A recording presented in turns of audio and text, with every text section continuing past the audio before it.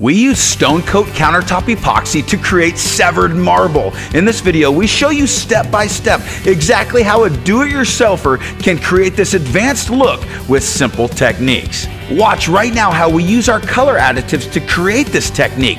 Using reactions from one another, you create depth and realism. The techniques are simple, and using household spray paint combined with our additives creates unbelievable looks. We show you how we chop the surface and torch the bubbles out. We remove the tape in between coats so we can do our next color. By doing 2 color coats, it allowed us to create contrast. We taped one part off and we poured the second.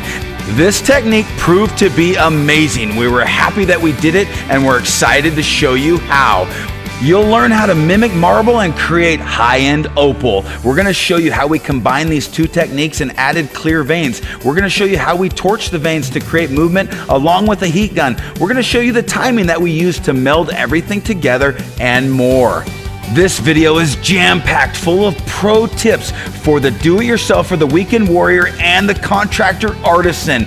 This video is part of our Epoxy Skills series. Visit us anytime at stonecoatcountertops.com. Stay tuned and enjoy the video. You got this!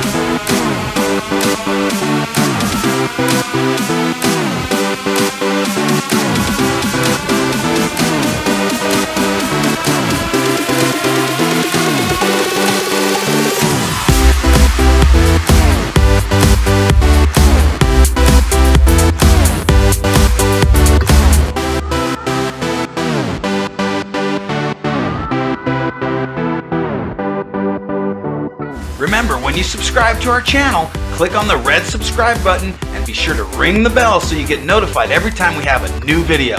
Thanks again. All right, we're gonna create organic shapes with tape to create a dam. This is a first. We're gonna see how well it really works, and then peeling that tape at the right time is critical. You don't want it to embed under that epoxy, but you wanna be able to get it off soon enough before it locks it in. So that's a guessing game. It's kind of fun to gamble. We're gambling. We're gambling. We're not in Vegas, but we're gambling. There you go. All right. Hopefully we roll a 7 or 11, right? Speaking of Vegas, April 7th and 8th, 2020 is the Artisan Summit. Number 2, it's gonna be epic. We'll see you in 2020 in Las Vegas. All right, we're gonna use regular painter's masking tape to tape off organic shapes. Why? We want some really cool, hard visual interest that has this exotic stone look that seems as if it doesn't belong together. I've installed granite that looked like that. It was always the highest end, and it always seemed to look the most classy. So we're gonna create these shapes using tape. We gotta peel them at the right time. Your drips tell you everything. If they're nice and gummy and they're not moving too much, that's the time to remove the tape.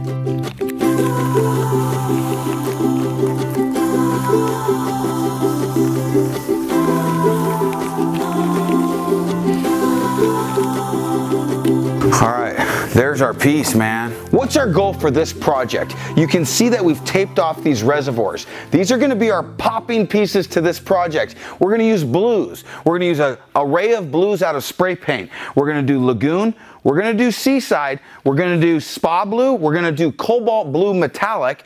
And then we're gonna switch to a silver. And then always, of course, black and white.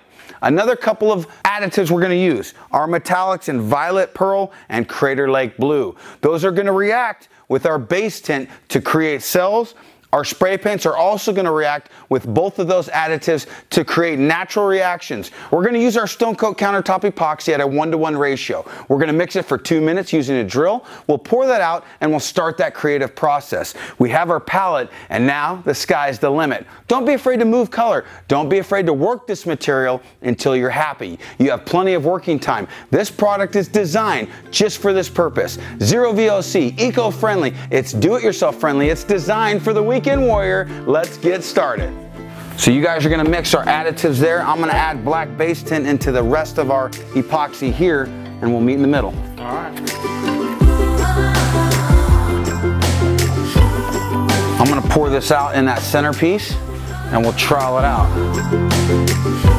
So you can see what we're doing here with our old bucket is we're gonna set it at the end of the countertop so anything that drains will go into that bucket. I'm gonna go through and just trowel this one more time so I don't leave too much on the surface. I don't wanna waste anything. Okay, Rhonda, are you ready to help me? You bet. So go ahead and let's just pour that randomly, not in like, but almost just no pattern, right? Just, you want bigger chunks or? I don't know, let's start small because we could always add more. So I'll lead kind of with this color to show you. So I'm just, yep. You concur? Yep, I concur. Then I'm just gonna start spraying a lot of spray paint in this and then we'll move it all around as one, okay? And then I wanna be careful not to overspray onto the other piece. You want the white? I think this will work. Yep. That's the blue, nice. Then I'm gonna give you the silver. All I'm gonna do here is just try to move these colors around enough to mix them without melding them too much. Wow. This almost looks like a peacock. Yeah. I'm just kind of chopping it with a rag and just moving it enough to hide any floating spray paint. That's too easy right there. Look at how it makes it look instantly more real. Right. This came out fantastic. I can't wait to finish this piece. I'm gonna come back in a few hours. We'll peel this tape. We'll let it just flow out a little bit more. It's not gonna be totally solidified. So when I peel it, we'll see what happens. Then I'm gonna come back tomorrow. I'm gonna pour the next opposing color. Typically we do color coat all the same time. But we're testing something out. I really wanted opposing colors, something that's gonna grab your attention but work well as an exotic stone. It's easy to mimic Mother Nature when you experiment beyond your comfort zone. We'll see you in a minute.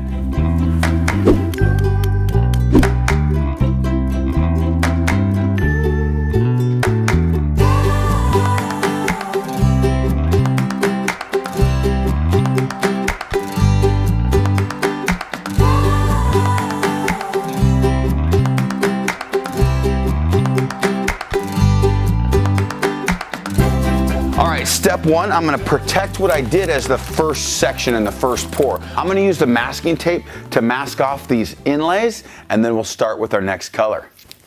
I think I'm gonna go just outside the detail so that when I remove this, it will flow inside that little like sharp detail that I put in with the stick. Guys, we hope these videos really generate some thoughts and ideas and creativity for you. If you're finding value in this video, don't hesitate to hit that like button and help us get higher in the queue. Sweet. I think we're ready. Let's do this. I'm gonna mix up some Stone Coat Countertop Epoxy and clear.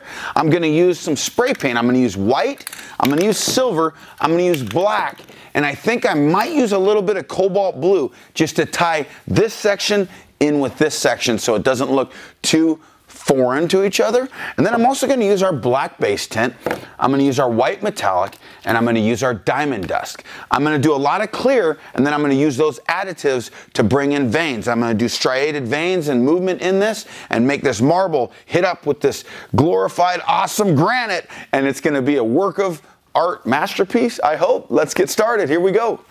It's interesting when you work with epoxy, the kind of garbage that you create, it's a lot of fun. You're like, the gloves are off. You can have a gentleman's fight at range.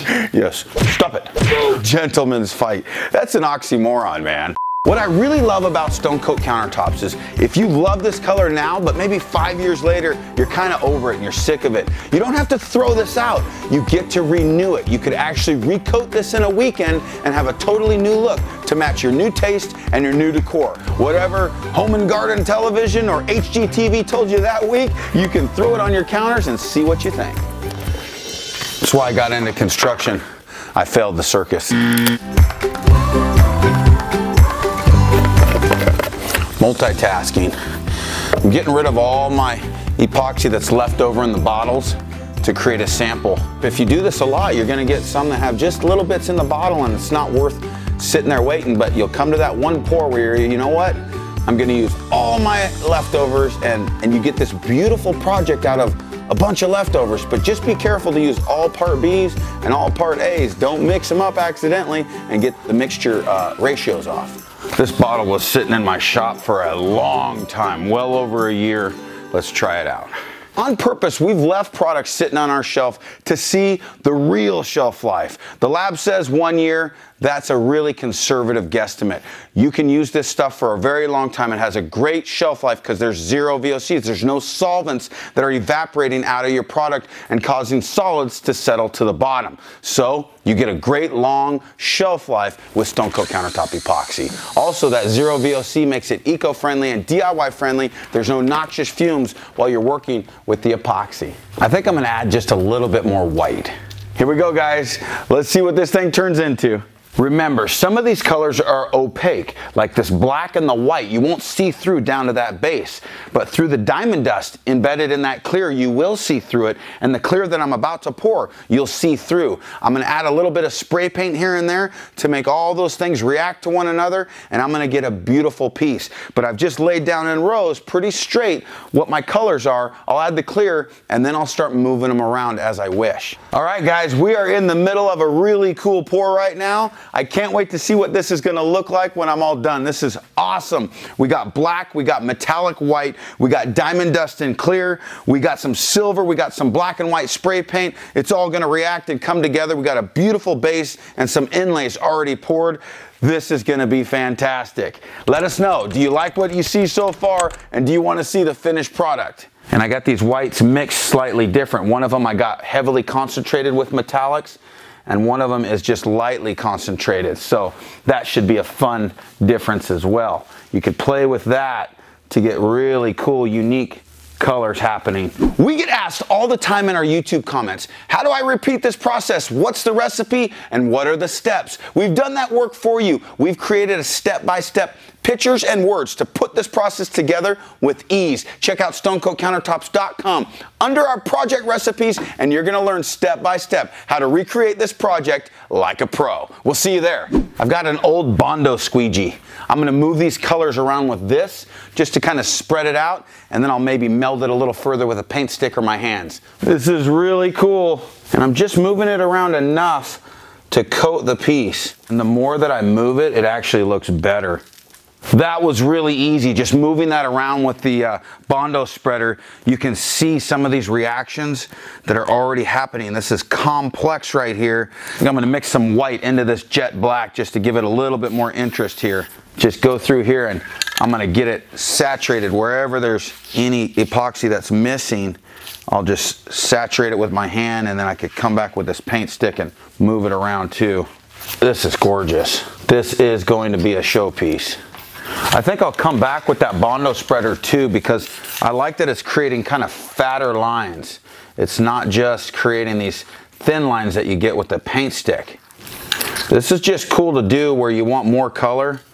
This is that silver metallic spray paint, and it's subtle but neat. You'll think you're messing your color up, but it'll continue to separate and move for you. And I think I'll just start drizzling some of this in like little veins now.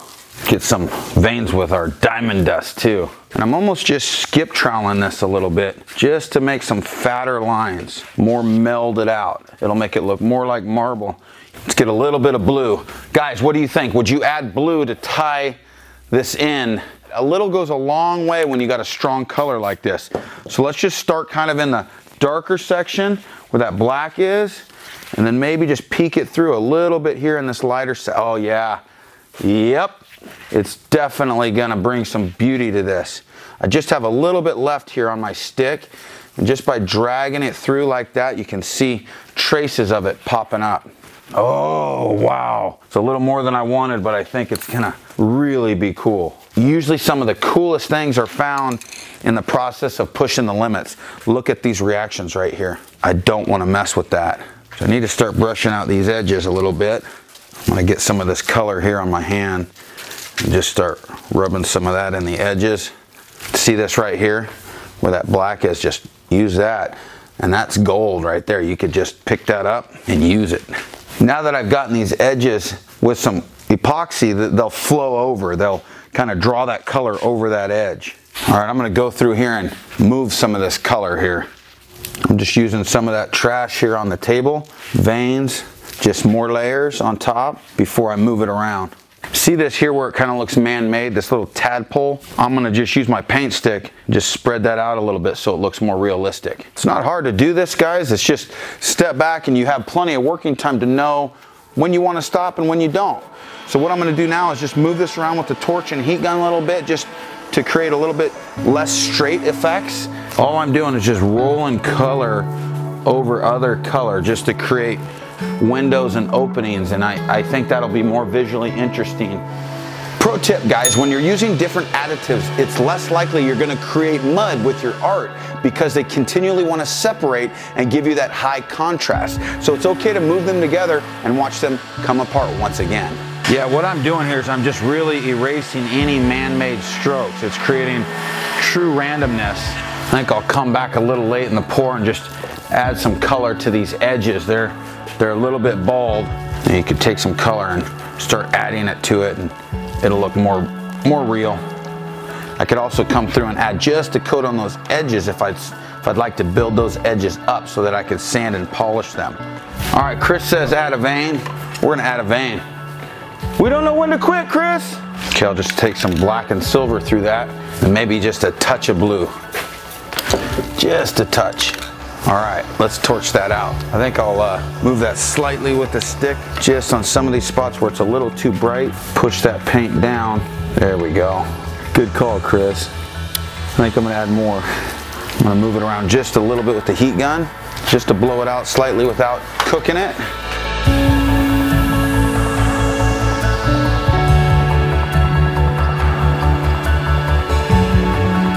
So I think I'm gonna lay a bead of clear down and then make a vein in that too, right here in the front. That looks good. That needed that right there in the front, just off kilter slightly. Awesome. So all I think I'm gonna do here is just use my hands and just work up to this vein, fill in any dry spots from that tape. I take my heat gun and blow that color over. All right, guys, we pushed the limits. We've been at this thing for over an hour and a half. It's pretty warm in here. It's actually 78 degrees. It's doing great. I had plenty of time to do all the effects my heart wanted. I had fun doing this piece. You can't get this hard line by doing this at the same time. So this is really our biggest takeaway here is if you pour two different color coats, you get a fantastic approach to a very interesting piece. It looks like this rock was torn open and showed you this opal on steroids. This is a really cool piece. I can't wait to do the clear coat. Let's come back tomorrow and finish this thing up. We'll see you in a moment. All right, we are back and this is dry. We're ready for the clear coat. It's simple. We're gonna sand with 220 grit, then we'll wipe the dust. We're gonna mix our Stone Coat Countertop epoxy at a 1:1 ratio. We'll trowel that out using a 1/8 by 1/8 square notch trowel. We'll chop that, we'll torch it 3 times, and we're ready to let this set up and install our showpiece. I'm so excited, let's get started.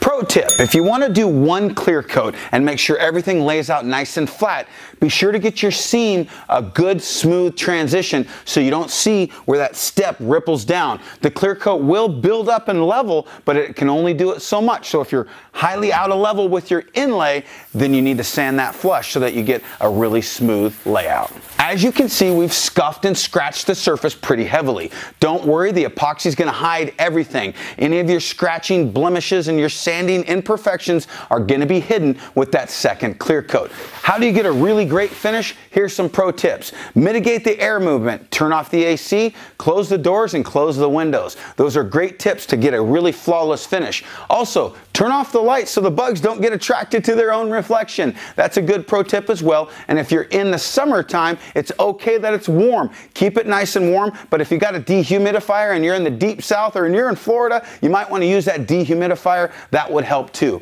Keep in mind, epoxy will set up nice and gradual. You got plenty of working time. But with this second clear coat, I'm going to trowel it, I'm going to chop it, and I'm going to torch those air bubbles out, and then I'm going to leave it alone. You could come back and visit it, look for your imperfections, and pick out any little dust nib or anything like that that you may see, or you could sand and polish your surface. If you want to learn more about sanding and polishing, check out the video in the link below. All right, guys, let's get going.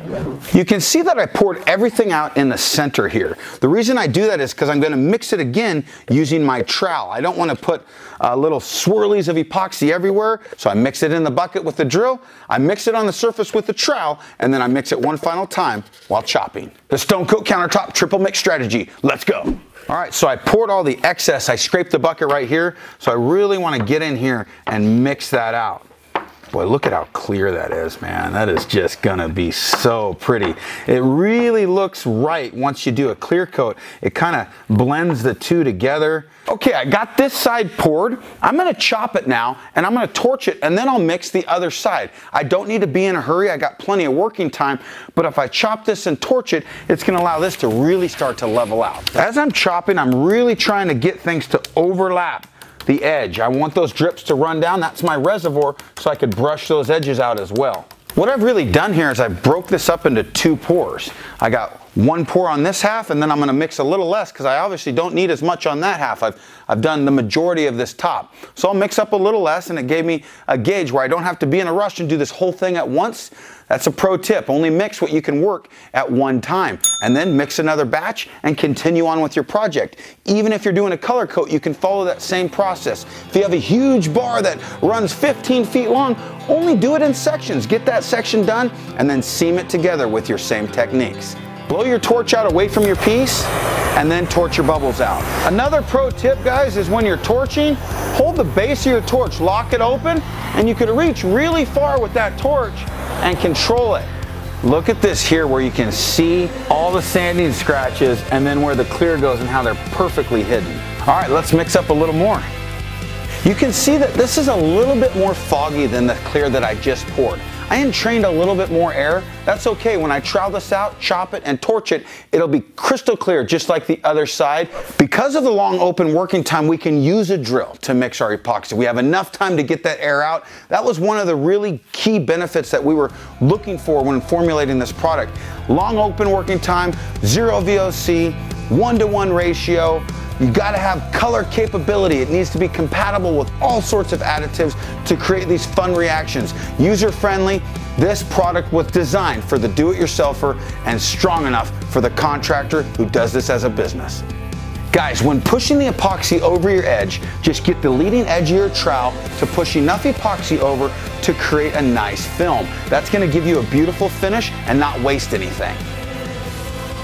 Okay, as a final couple of steps, I'm going to use my hands and really wipe those edges with my glove, and I'm going to look for anything that might be embedded in the surface, like a piece of dirt, a piece of dust, a loose bristle. I can use a razor blade or a toothbrush and pull those things right out. I'm really pleased with how this looks. I can't believe the depth and the detail, the vein that we put in yesterday. I really like the transitions. This looks like one piece of stone that was morphed together by Mother Nature and created these beautiful looks. My brother and I have installed granite our whole lives, and this would be classified super exotic granite, and because of that, it looks extremely expensive. Guys, I hope you enjoyed this video. If you got any value out of this content, hit the like button. Stay tuned. We're going to show you the flyover of how this looks. You can see our next video of how we install this on site in our showroom and how we do a home show display. Visit us anytime at stonecoatcountertops.com, and until next time from Stone Coat Countertops, you got this. We'll see you on the next video.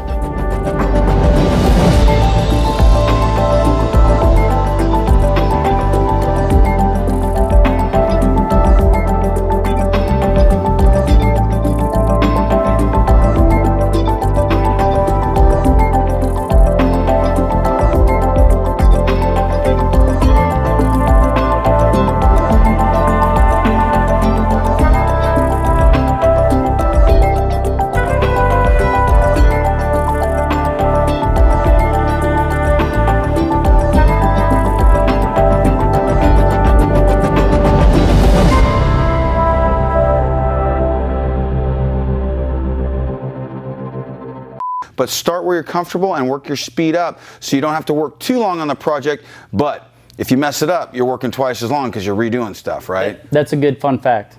That's a fun fact. Hey, we're not supposed to be having fun. No fun while you're working. No, solid labor. What the hell?